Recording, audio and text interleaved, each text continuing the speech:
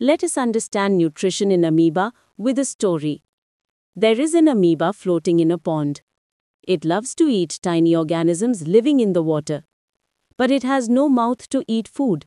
He has finger-like projections of cytoplasm called pseudopodia.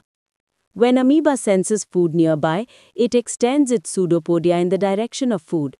The pseudopodia cover the food completely, resulting in the formation of a hollow bag-like space called food vacuole.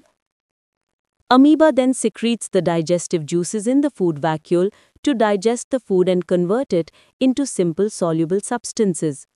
The digested food gets absorbed in the cell. This is called absorption. The absorbed food is used for the growth, and the amoeba grows into size. At this point also, absorbed food provide energy for various functions that take place inside the cell. This is called assimilation. The undigested food in the food vacuole is thrown out of the body. This is called egestion. The complete process by which small organisms engulf and digest large food particles is called phagocytosis.